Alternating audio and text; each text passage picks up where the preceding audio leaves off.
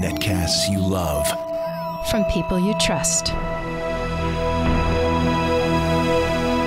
This is Twit. I got something important to show you, and it ain't an iPhone. It's, I don't want a case on the new Moto X because the Moto Maker is back. This was the phone of the year, I thought, last year, the Motorola X. The Moto Maker feature was really cool. You go to motomaker.com and design your own phone. They had wooden backs, they had plastic backs, and now they've got leather backs. This is the cognac leather back, and it's beautiful Horween leather. Horween is one of the last tanneries in the United States in Chicago, and this is gonna, it's already got, I took it to London. I've had it for a while. It's starting to get a little bit of a nice finish. That is cool. It's like your wallet. It just starts to show its age. It is beautiful. You won't want to put a case on your Moto X phone. Now, the things I don't remember what my code is. Yeah. The things I didn't like about last year's Moto X were twofold. First of all, it was a perfect size, 4.7 inches, but a less than perfect 720p screen. Also, the camera, let's face it, was terrible. So I was hoping the new Moto X, they would improve those two things, and indeed they did. This is a 1080p screen now, and it is 5.2 inches. Actually, I'm a little less satisfied with that. I really liked 4.7 inches. This iPhone is a 4.7-inch iPhone. It just fits a little bit better in the hand. This is a little stockier, a little wider. On the other hand, at 1080p, it is a gorgeous Super AMOLED screen, so you get really rich colors. And the camera is much better, 13-megapixel shooter. I took a lot of pictures in London. It's not iPhone quality still. I have to say nothing's better than the iPhone as far as I'm concerned. But it's okay, and it's certainly a lot better than the original Moto X. Price is good, too. They offer versions from all the carriers, subsidized, as always. But you can also go and get one unlocked, which this was. That way you can use it with any carrier, T-Mobile, AT&T. But the price is a little steeper than, say, a Nexus phone. It's $500 for the 32-gigabyte version. And by the way, that's the top amount of memory you can get is 32 gigs. No SD card slot for expansion. No removable battery. What you see is what you get. The thing that people really liked about Moto X, that I really liked about Moto X, was the fact that you could talk to it. It has a separate chip that's always listening. So I can say, okay, Moto X, and nothing will happen. Wow. That's, Hey okay, now, Google. Moto X. Well, Hey, Moto X. Hey, okay, forget it. I don't like it. So, no, that The really is a last time great... you had one, it wouldn't shut up. It went off in your pocket. Look, we know from Hey Siri, too, this Yes. is an imperfect process. And wow, it was working better before. Maybe because I have the earpiece here, too. And I'll explain the Moto hint in a second, because that will, of course, become your microphone when you put it in. On the pros and cons, I do really like the design. I love the leather back. Moto Maker is a really good idea. I wish more carriers would adopt this, more phone manufacturers would adopt this. It's pretty much pure Google. I'm actually not demonstrating at its best because I've got a launcher. I'm using the Apex launcher. But so let's go to the Google Now launcher, which is the stock launcher with it.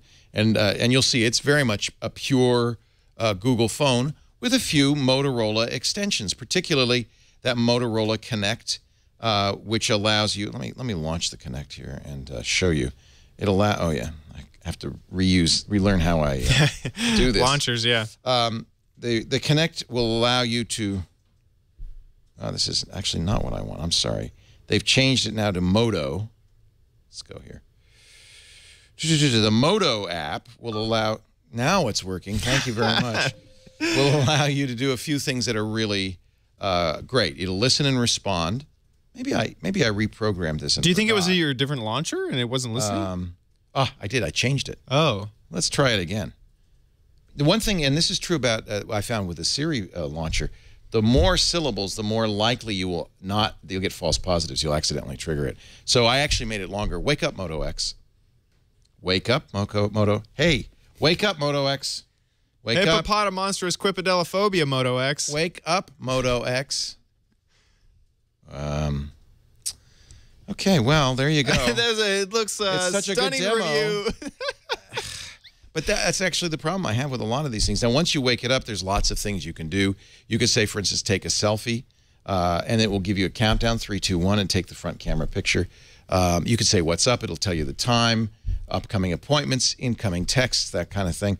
You can have the assist tell you, do things differently. When you're at home, for instance, you can have assist set up to say, hey, your daughter's calling, would you like to answer? It will read you texts and say, would you like to reply? Similarly, with driving, you can reject all texts if you wish, but you can also have the text read to you and respond to them without touching the screen at all. I use sleep all the time. It doesn't go on. It doesn't make any noise. It doesn't buzz, vibrate, or bumble in the middle of the night because I've told it I'm sleeping. And when somebody texts me in the middle of the night, it will send them a text saying, I'm sleeping, but leave a message. Oh, nice. And I'll call you back. So I really like these features. Motorola's added a new feature on this. This has now, unlike the original Moto X, a metal trim around the edge, and that's the antenna. And they've actually dedicated a chip. According to iFixit, it's a chip normally used as a capacitance sensor. It knows where your fingers are and tunes the antenna so that you don't have an antenna gate type of problem. It actually works really well. You're in the middle of a call. I'm in the middle. Hello, whoever I'm talking to. Let me just hang up on that. Yeah, thank you, Moto X.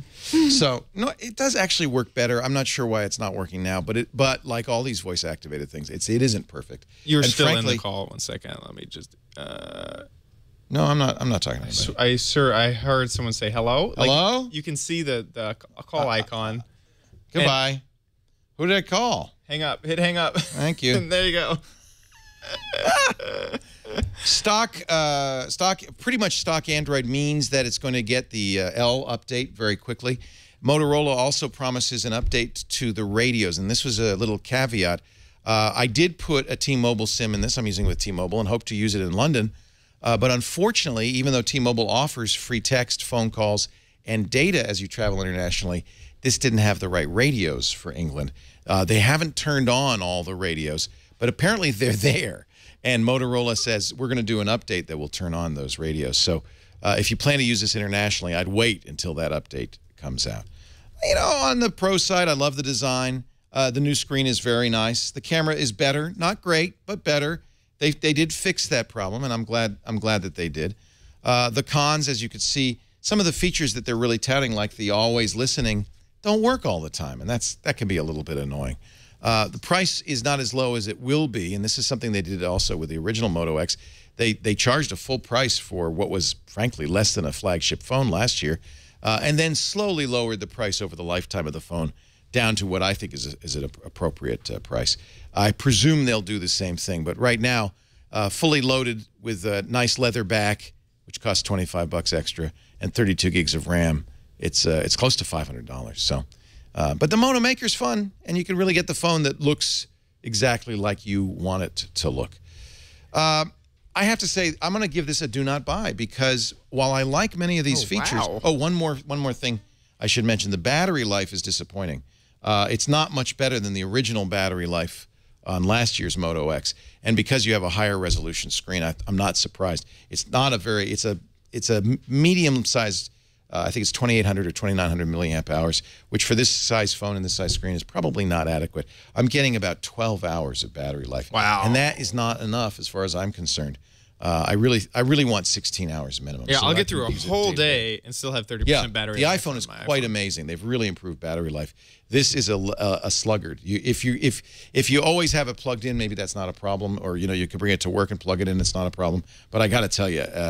Traveling around London, by evening, it was done. Yeah. That's no good. Well, that's bad. So I don't recommend this phone. I have to say it's a little bit of a disappointment, mostly because there are better Android phones out there. Even the OnePlus One, at about a third the cost, is a much better phone with a nice screen and much better battery life. Gosh, I really wanted to love the Moto X. I really did. I loved the first edition, but they haven't made it good enough. And frankly, the lack of battery life is a killer. I do like the Moto 360. Remember, I reviewed that, and it will use the Moto X, but the Moto 360 works with any Android phone in almost exactly the same way.